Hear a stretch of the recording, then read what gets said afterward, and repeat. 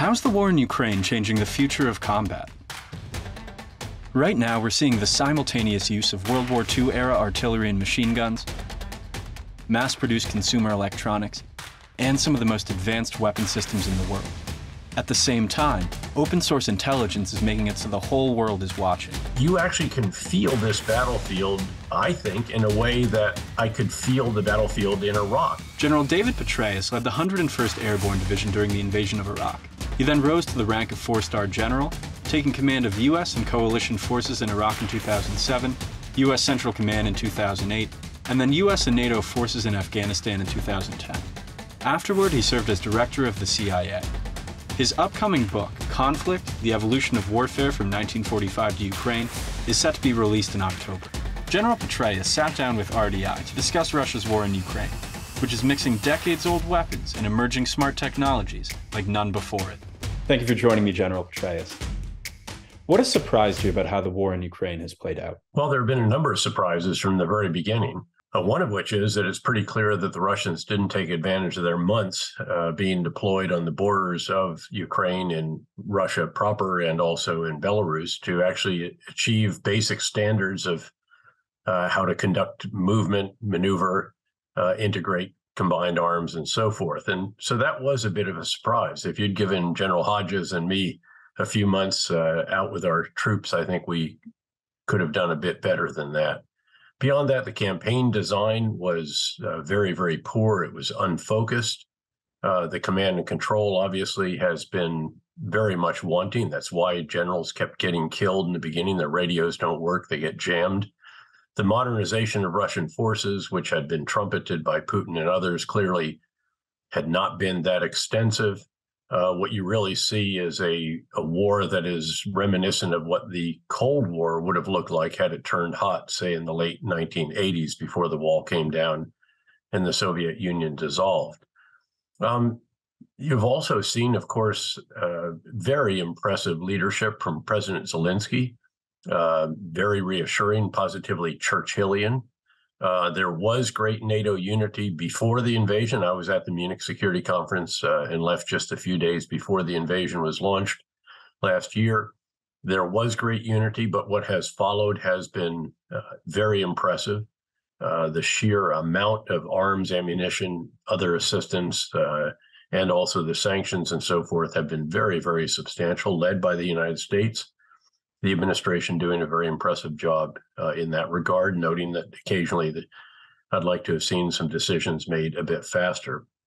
So again, a number of different surprises. What did not surprise me was the tenacious fighting of the Ukrainian forces. I'd visited Ukraine on a number of occasions, literally back in the days of the Soviet Union, and then multiple times since then. I was at the last Yalta Economic Strategy Forum when it was still in Yalta in 2013, and have been back a number of times since then and visited the front lines not long after President Zelensky was elected several years ago.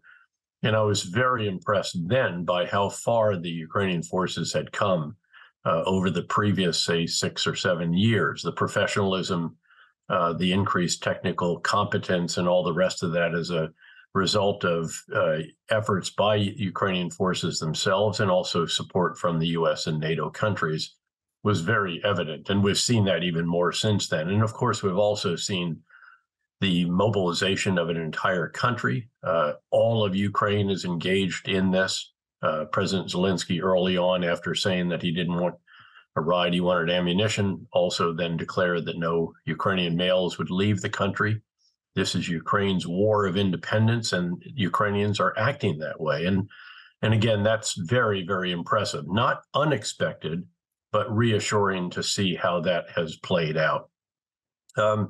So those, I think, are the major developments that we've seen. I actually did predict prior to the invasion that Russia would not take Kyiv, would not topple the government, would not control Kyiv.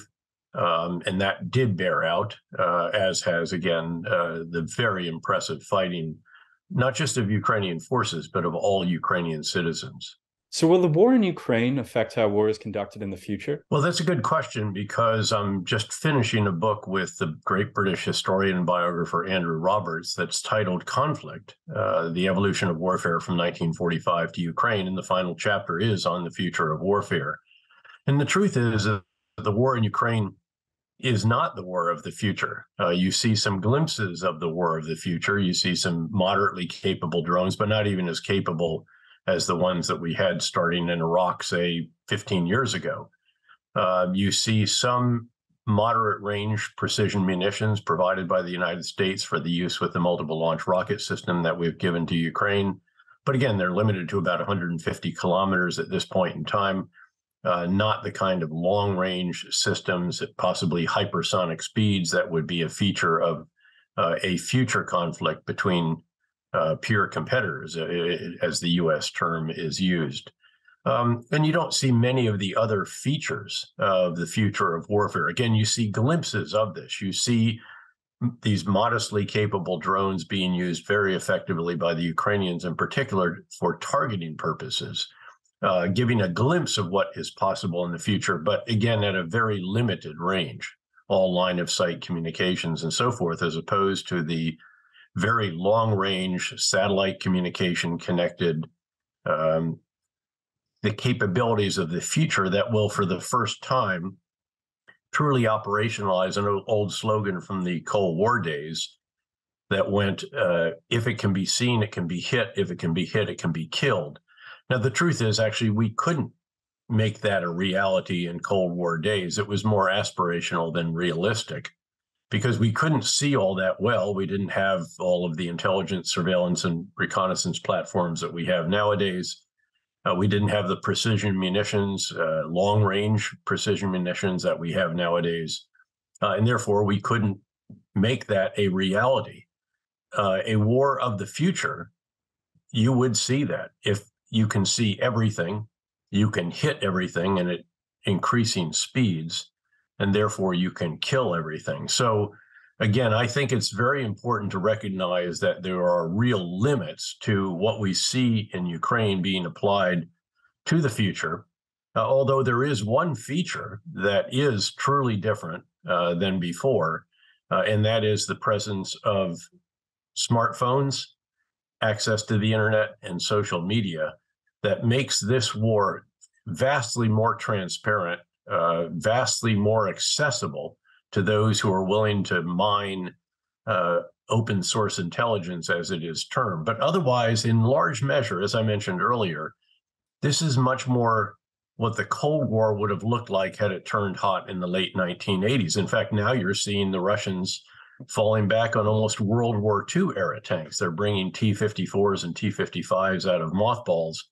because the losses to their T-62s, T-72s, T-80s, and T-90s and so forth have been so enormous. And most of those systems were around back in the Cold War days, just as are the systems, again, on the Ukrainian side. Even those that are being given to them now from the West, by and large, we had those capabilities. We already had the M1A2 Abrams tanks with the 120 millimeter gun that the Ukrainians will presumably receive. We already had the Leopards that had the 120 millimeter gun on them as well. So again, this is very much a throwback rather than a glimpse at the future, despite some capabilities that do provide some insights as to what future conflict might be. You mentioned open source intelligence and the fact that this is something very different from past conflicts. How important is it? Well, it's been important in a host of different ways. In certain respects, it's used on the battlefield. And again, that's a glimpse, if you will, at the future, because Ukrainian forces have incredible IT skills. They have been able to use Find My iPhone features or to geolocate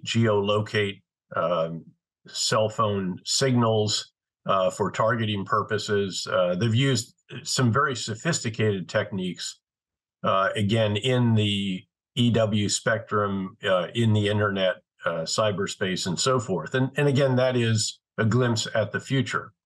But it's also been revolutionary in terms of what you and I can find out in particular because there are sites that aggregate this and very rigorously capture the details. So you have oryx.com, I believe it's a Dutch-based open source website that literally catalogs and validates the destruction or abandonment or capture of, for example, Russian armored systems with incredible detail, the make and model of them, if you will, all the way, and then various other systems as well. You have other sites that very precisely show the progress on the battlefield. You have still others, the Institute for the Study of War, on whose board I sit, and where there is the Petraeus Center for Emerging Leaders. They do, I think, the best nightly update every night. It's quite lengthy. I distill it for LinkedIn. And so you have that, which we did not have in the past. In the past, you had selected reports from the battlefield by embedded reporters and others.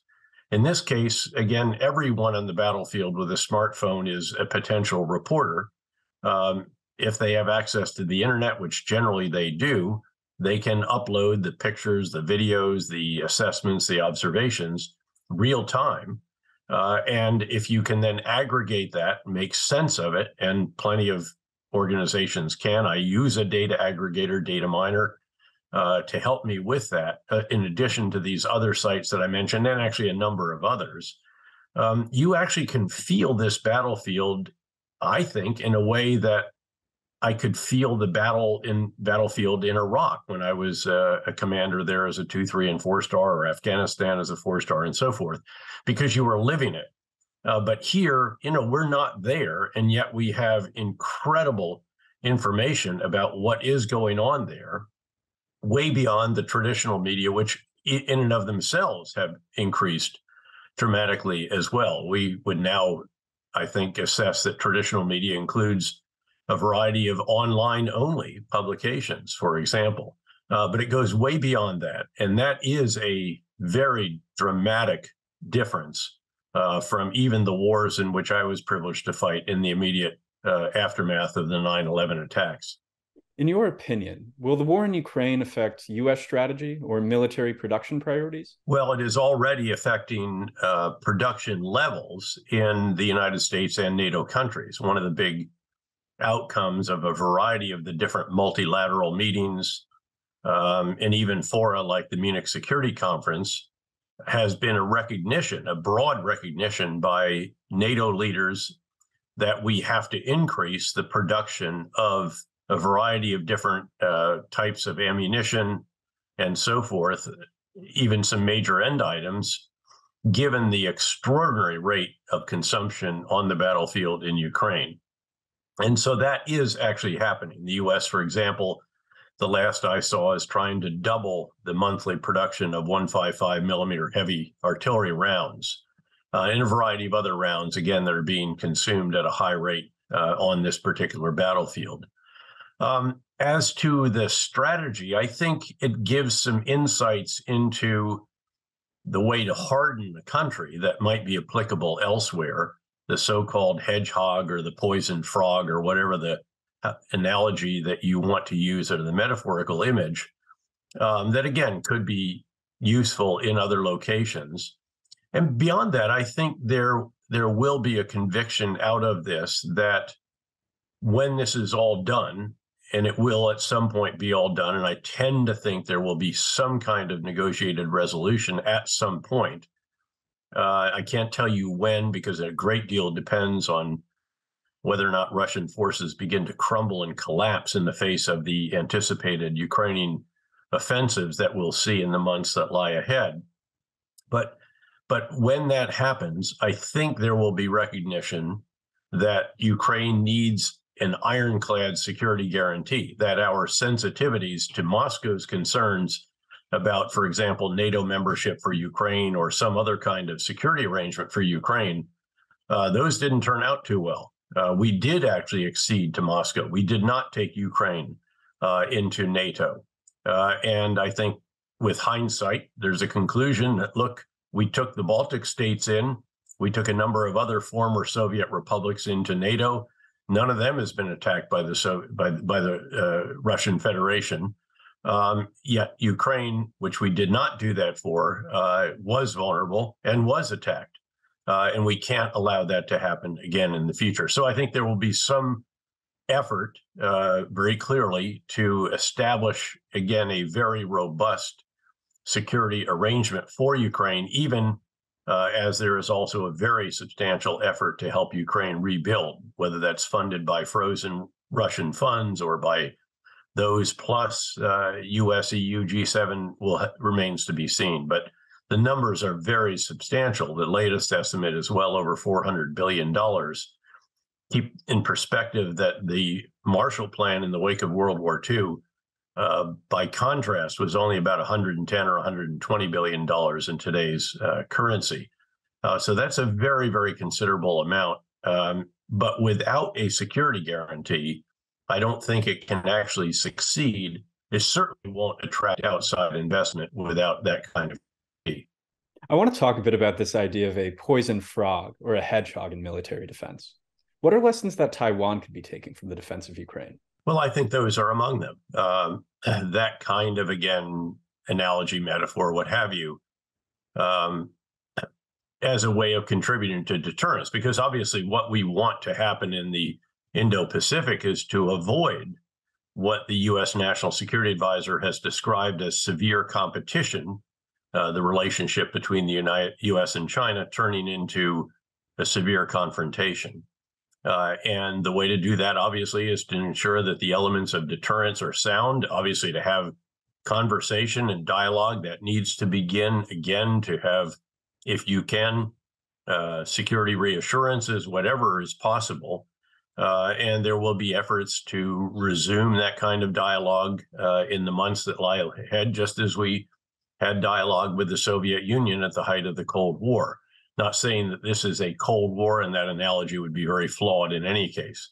But the key is to ensure that the potential adversary's assessment of our capabilities is one that doesn't leave any doubts, and that the potential assessment of our willingness to employ those is also very solid. Is China learning from this war? Will it affect their priorities or strategy going forward? Well, I'm sure that they are identifying lessons from this war. Chinese leaders have always very assiduously studied history. They have studied, in particular, the history of the Soviet Union and Russia. So I'm sure that they are seeking to glean lessons from this war. What they might be, I can't tell you. And of course, it's by no means over. And it would be very premature to draw conclusions based on where we are right now. The outcome does matter in a host of different ways, including in this respect. But certainly there are efforts to take lessons from this, just as there are efforts to take lessons from it on the U.S. side, noting the limitations, as I mentioned earlier, given that this is not the systems of the future. It's not even the systems of the present in terms of range of precision munitions, the fifth generation fighters, all the capabilities that, say, the U.S. or the major Western powers can bring to bear. But sure, there are lessons. I think everyone is trying to study this and take lessons from it, just as we have always done that. Think of the intensive study of the Yom Kippur War, for example, after that took place, and the implications out of that about having to do with anti-tank guided missiles against armor, et cetera, et cetera. It's been widely reported that the Russian military is having significant issues maintaining weapon stocks on the battlefield. Are we witnessing Russia being weakened for a generation, or are they going to remain a threat to global security going forward? It's probably a bit of both. Certainly their conventional capabilities have been dramatically degraded, reportedly have lost at least half of their tank fleet without the capacity to replace it. Missile stocks are dwindling. One of the reports in the last 24 hours or so is that it appears that they can only conduct missile attacks twice a week now instead of every night. Certainly they still have Iranian drones and others to cause additional casualties and damage to infrastructure and so forth. But no, they have been dramatically weakened. I think that their conventional forces have been set back at least a generation or so. And the military-industrial complex does not appear remotely capable of spooling up, if you will, to replace what it is that they have lost. In fact, it's hard-pressed even to repair what has been lost. So in that regard, I think there's no question. But Russia still has lots of other capabilities, including the largest nuclear arsenal in the world. Size doesn't necessarily matter there beyond a certain point, to be sure. We obviously have a very substantial nuclear force as well, and it's a triad and more than adequate for deterrence. But again, that capability is there. We should be concerned about the possibility of it being used. We should take measures to ensure that Vladimir Putin is deterred from employing it, and those measures have been taken. U.S. leaders have, for example, said that there would be catastrophic consequences for such use. And in fact, the Chinese and Indian leaders have cautioned Putin against using nuclear weapons. So there should be a global effort, as there has been, frankly, to ensure that that component of his military power isn't employed. Beyond that, let's not overlook the continuing economic capability of Russia. It still is one of the largest natural gas and crude oil and coal producers in the world. There are a number of countries in the world still willing to buy that at a considerable discount, to be sure, but still the world does need that oil, gas, and coal. And it also produces strategic minerals and agricultural products that other countries are willing to buy as well. So Russia will be dramatically diminished in terms of its conventional military capabilities, but it's by no means a country that should be counted out. Earlier, you referenced the importance of drones to the future of warfare. Could you speak more to why they're going to be so important going forward? Well, one of the biggest of the big ideas about transformation of the U.S. forces in particular is that we are transitioning from a small number of very large and incredibly capable, heavily manned and exorbitantly expensive platforms, the most substantial of which, of course, is an aircraft carrier, but also other major maritime combatants, aircraft, the F-35, main battle tanks, et cetera. And we're going to transition to a larger number of much smaller unmanned systems. And it's not just the drones as we currently think of them in the sky. It's on the surface of the ocean, it's subsea, it's on the ground, it's in space, even in cyberspace. And these are systems, some of which will be remotely piloted, others of which will be algorithmically driven. Some may be together with manned systems, some may be completely apart from them. Is a transformation that will take a very long time, and we're not going to give up all of the small number of large platforms by any means. Those are still hugely, incredibly useful in a variety of different scenarios. But if you are in a world where if it can be seen, it can be hit, and if it can be hit, it can be killed, then you've got to make that transition, because unless you can adequately defend those platforms, and by the way, we also have to defend our bases, we have to harden those, make them more resilient, again, improve their defenses, our headquarters around the world, et cetera, particularly in a particular theater. If you don't do that, again, the vulnerability is going to be very, very high. So rather than again, thinking of the drones that you see in the sky in Ukraine, which are, again, quite modest in their capability, their range, their flight time, and so forth, used very effectively, especially by the Ukrainians, who have shown a real facility for integrating their capabilities with precision munitions. Despite that, what we would see in the future is just dramatically different. Again, the ranges, the speed, the capabilities, and the sheer number of these will be extraordinary. So you have a book coming out later this year. What's it called, and what compelled you to write it? Yeah, the title again is Conflict, the Evolution of Warfare from 1945 to Ukraine. I wrote it, frankly, because Andrew Roberts, who I know very well and with whom I've probably done a dozen or so events over the years together at various locations, from the New York Historical Society to the Clifton Literary Festival, to London, you name it. And I have enormous affection, frankly, for him. He's a terrific, he's a phenomenal historian and biographer, and also a great guy. And he came to me a little less than a year ago and proposed this idea. And it really appealed to me. We took turns leading in the drafting of various chapters. I obviously did Iraq and Afghanistan, given my command of both of those wars, also Vietnam, which was the subject of my PhD dissertation. And then we edited back and forth quite intensively what the other did. And it's been very, very interesting and instructive. I've enjoyed it thoroughly. It'll be published in early October in the UK and mid-October in the United States. And I think it's going to be very, very stimulating, enjoyable, and so forth to discuss that as it does come out. And it does include a chapter on the future of warfare, which in some respects is, a little bit terrifying, because at some point in the future, I think warfare will be much more machine on machine than it is man system on man system, much less soldier versus soldier. Well, I absolutely look forward to reading it. And in it, I imagine you discuss hypersonic missiles. Can you speak just a bit about their importance? Well, yeah, that will be one capability. It's already here to some degree. In fact, Russia has used some of these against Ukraine.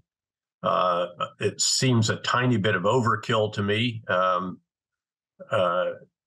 Again, the Russian missiles generally are relatively robust, and why you need to use something that flies several times the speed of sound.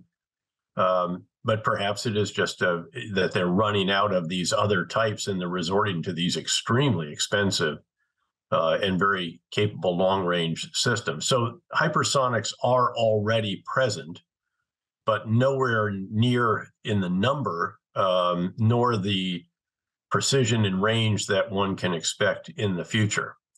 They will shorten decision-making timing when it comes to retaliation if it were to actually have nuclear systems on them. It creates a real challenge for defenses, depending on how they are able to maneuver and so forth, again, given the extraordinary speed. So they will be among the elements that will be fairly revolutionary in the future, noting that the transformation of all elements, again, from generally manned to unmanned, some of which will be remotely piloted, others of which will be algorithmically driven, that's going to be the real transformation. And this is where capabilities such as machine learning, artificial intelligence, big data analytics, vast networks that connect sensors and shooters, all of this is going to be truly revolutionary. And hypersonics will be one element in that constellation of new capabilities. Is there anything else you'd like to add before we wrap up? Yeah, I think since this is a series that is focused on Ukraine, we have to conclude by reiterating how impressive Ukrainian forces and Ukrainian citizens and Ukrainian leaders have been. And also noting that this is about as right versus wrong as a conflict can get. This was an unprovoked invasion. It has been carried out in a particularly brutal manner by forces whose culture seems to be to carry out essentially war crimes. It seems to be to actually violate the laws, the accepted norms of land warfare and the Geneva Convention and so forth, as opposed to units that are trying to adhere to it. And occasionally their soldiers go off from between the right and left limits, like most other armies that are trying to adhere to this very scrupulously. And in the face of all this, Ukrainians have not only won the most critical battles, especially the Battle of Kyiv, needless to say, since the overall objective of Russia was to topple the government and replace President Zelensky with a pro-Russian figure, but also the battles of Kharkiv and Sumy and Chernihiv and Kherson, and so forth, have fought the Russians to a standstill. Largely, they've had very incremental gains in their winter offensive at incredible cost, and are poised to achieve, I believe, for the first time in this war, real combined arms operations, where you'll see not just tanks, but also tanks supported by infantry and infantry fighting vehicles, with artillery and mortars suppressing the enemy defenses, with engineers to dismantle obstacles, EOD to defuse explosives, air defense to keep the enemy's air off, electronic warfare to jam the enemy's command control communications, solid communications and command and control on the Ukrainian side, additional forces right behind the lead elements to exploit the progress, the achievements that they make, which is very important, so that when they run out of steam, that you have another force to push through them.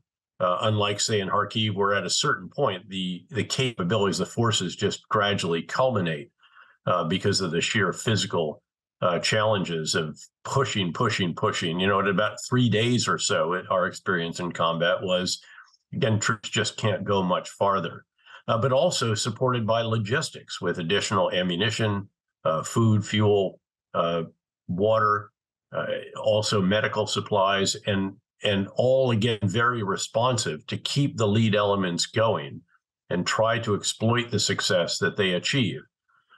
We have not seen the Russians do that. We saw glimpses of this in the Kharkiv offensive last fall from the Ukrainians, but this is going to be vastly more impressive. I witnessed combined arms. I was privileged to command forces that achieved combined arms effects, where you partner, again, tanks and infantry fighting vehicles and great soldiers and artillery and attack helicopters and close air support and all the rest of the elements that I just mentioned. And General Hodges, your good colleague of this initiative, was a brigade commander during that time. And when you do that, it is fearsome to the enemy. It is absolutely intimidating. And if that can get rolling, if it can punch through the defenses in the south area of Ukraine, I think the Ukrainians can take away that ground line of communications from Russia proper through the southeastern part of the country to Crimea, to begin to isolate Crimea and make the kind of progress that can really threaten the Russians in this war. But again, you can envision this because of the extraordinary professional capabilities, the tenacity, the determination, the will, the courage on the battlefield, all of these unbelievable qualities really in forces that have been so impressive. And touch wood, I am very much looking forward to seeing the accomplishment of these Ukrainian forces who are currently in training in Germany and the UK and Poland and Ukraine proper, when they're all positioned for the spring and summer offensive. Well, thank you, General Petraeus. It has been fantastic having you and hearing all your insights about the war in Ukraine. I'm sure we're all looking forward to your book coming out this October, Conflict, the Evolution of Warfare from 1945 to Ukraine. Thank you. Privileged to be with you again. Thank you.